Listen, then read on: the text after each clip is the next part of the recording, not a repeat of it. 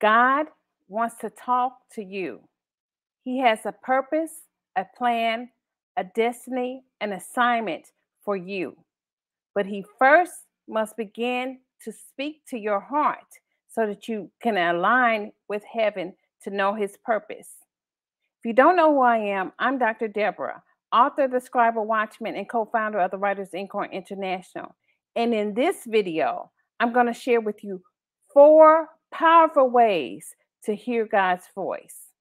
So why should we be really concerned about hearing God's voice? Well, first of all, you have to understand that God wants a relationship with His people. It is important for us to know how to walk, especially in these days of chaos and confusion and lawlessness. So, the first way to hear God's voice is to enter into a place of gratitude and thanksgiving. Gratitude opens up your heart to receive what God has for you. It is how you enter into the courts of heaven. The second way is through praise. Praise creates an atmosphere for God to inhabit your environment. In Psalms, God says He inhabits the praises of His people. Third way is through meditation.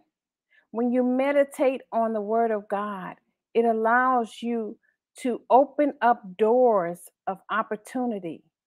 In Joshua 1, verse 8, it says, "The book of the law shall not depart from your mouth, but you shall meditate in it day and night, that you may observe to do according to all that is written in it.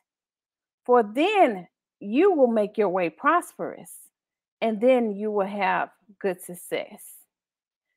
Meditating on the Word of God allows you to prosper.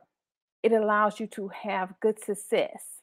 It allows you to receive what God has to say to you when He talks to you.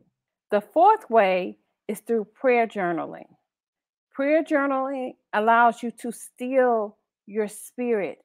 It allows you to empty out your heart onto paper so that God and you can commune. You see, prayer journaling on a daily basis allows you to create a space for you and God to talk. And as you are writing out your concerns to God, He will begin to share with you what's on His heart. Prayer journaling allows you to connect with God and share what's on your heart. And He will begin to share with you what's on His heart as you begin to engage in journaling. During the month of April, I will be giving away 2 My Listening Prayer Journals. In this journal, it is a guided way to walk you through the process of entering into God's gates and to really listening to what God has to say.